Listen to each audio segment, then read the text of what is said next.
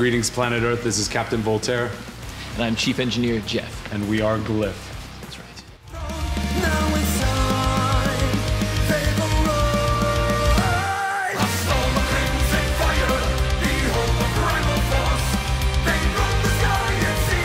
So Rev did most of the actual writing behind the concepts and everything, but I sort of wrote a lot of the music and had sort of the starting vision for the band. And I've been reading a lot of Dying Earth, like subgenre of sci-fi and fantasy. So a lot of Jack Vance and Gene Wolfe novels, and just kind of had this idea for a band with lyrical themes that kind of merge science fiction and old school fantasy novels and things like that. And yeah, so I started writing some music, just wanted to make some really just straight ahead, banging power metal songs, and just arrange like the tightest band of killers that I could find. And yeah, that's how we got here. And then once we whittled down, like we had some like 30 songs, once we whittled it down to, well, basically the ones on the album, the best nine. We kind of rearranged them and took a look, and I was like, oh shit, there's a coherent plot in these lyrics. I'm like, let's try sprinkling in some lore and some story, and kind of fleshed it out with some imagery. And next thing we knew, we had a pseudo concept album on our hands by complete accident. Yeah. And we're pretty stoked about it too, because now on like the Patreon and on our Twitch and things like that, there's full-on lore clubs of just like book nerds basically being like, well, what if this character did this, and like fan fiction. And yeah, it's been pretty cool. People like really respond to the storyline stuff. Yeah. In a way that I like never expected to. Which is funny because we never shoehorn it in. We basically just go to write a banger song, and that's the most important thing. But if several banger songs turn into a coherent plot line, they're just like, fuck it, it's a movie soundtrack now. There you go. Yeah, why not?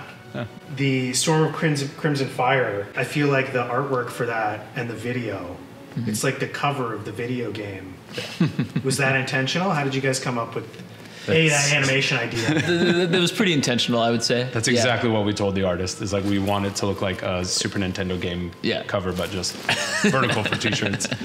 Yeah, pretty much. I mean, like, I'm very influenced by like classic Super Nintendo game soundtracks, like Mega Man, and like just any like Metroid and F-Zero and stuff like that. So any of those like classic video games have a big inspiration and influence on like what I like to write. And we're trying to, I like to let that bleed a little bit, And I mean, there's a whole element of what we're doing. I mean, the power metal that we're playing was more relevant when we were kids, right? We were early teens, when that early first wave of like 2000s power metal came out. So we're thinking about the things that we were doing at that time, playing video games, listening to power metal, and trying to recreate a lot of those feelings in the music that we're creating now, not just for us, but for that 14-year-old fan out there that, is out just playing video games and playing power metal, trying to keep the true essence, but not in some gatekeepy weird way, more in the way of, would 14-year-old us think this was cool, or would they think it was lame? Yeah, it's supposed to be fun, and it's for everyone, Yeah, just like video games. Yeah.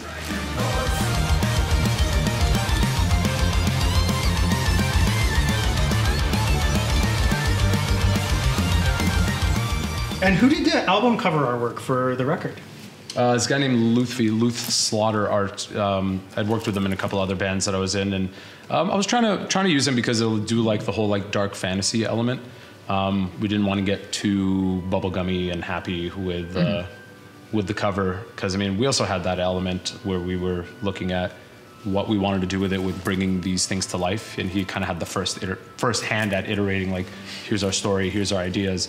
And when we saw what he had with that darker imagery, it actually worked out really well for us, because I mean, I don't know, it's just a sick album cover. Yeah, it's awesome. Even just deciding on color schemes and everything, like I can't remember the last time I saw a sick pink, purple, and red album cover that was actually like, oh, like I want this on something. Yeah. Totally. Yeah. I feel like it does a lot. Like, it introduces the characters, it's got the silhouettes, it introduces like the villains of the story and the settings. Some environments. Basically for me, it was just like, we just need a piece of art that's like a call to adventure. Is there anything at the moment that's like shows or movies or comics or books or anything that you're like super into? Tons, yeah. When myself and the director of our Volarad video, Rob Zawistowski, a fantastic filmmaker in Vancouver. We were talking about, you know, the references that came up were a lot of like Blade Runner and like Dune. It was Altered Carbon. Altered Carbon, that's right. Yeah, Cool. that popped up a lot. Yeah, lots of just like the cantina scene in Star Wars, of course.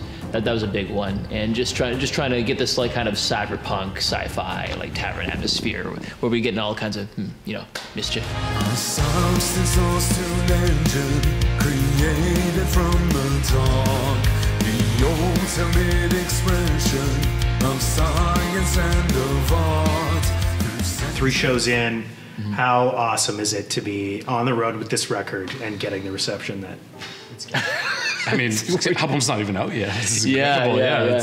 It's hard to believe. Like we've just been grinding for so long with other projects and everything, and the other guys in the band will tell you the exact same thing. We've just been like doing this. Like we've all been in bands for 15 to 20 years, each of us. And not like, you know, playing at your high school. Like we've been doing gigging and touring since we were like 15, 16, all of us. Yeah, most of the people in the band have been overseas with their other projects and stuff like that. And so like, but it's been like a tough grind, and to have us just kind of come out of the woodwork with this small collection of songs. Like there's only 4 songs that people can hear publicly right now, and to just come out with that and just hit the ground running in such a big way, and being able to hit the road with a bunch of really seasoned veterans, and just it feels like just such a massive level up.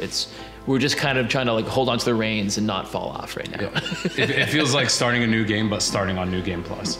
Are you going to continue the storyline? Have you been thinking about that, or are you just soaking it all in right now? We have a lot of songs written, stuff that didn't make this album that we're reworking, brand new, fresh ideas.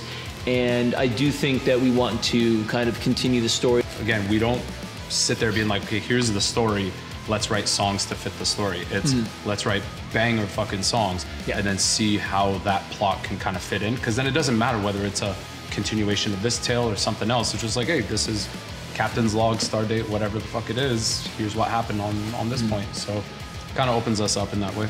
Yeah, to me, it's kind of like treating it like the original Conan of Samaria stories by like Robert E. Howard, where it's like the stories are not written in the chronological order of like Conan's life. It's like here's just like a little.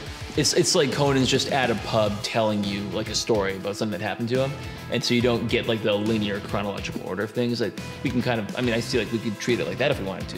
Yeah, that's true. But at the same time, as far as soaking it in, no, because we're sitting in the van and be like, oh, how cool would it be if like this thing happened on the next album? And it was like, babe, this album's not even out yet. We have songs written and like plots pointed out for like the second album. And our first one hasn't even come out yet. So it's nice that we're all just also really excited about it. And I think that's what a lot of people see on stage with it, because we're just nerding out and being dorks and like having the time of our lives. Yeah, exactly.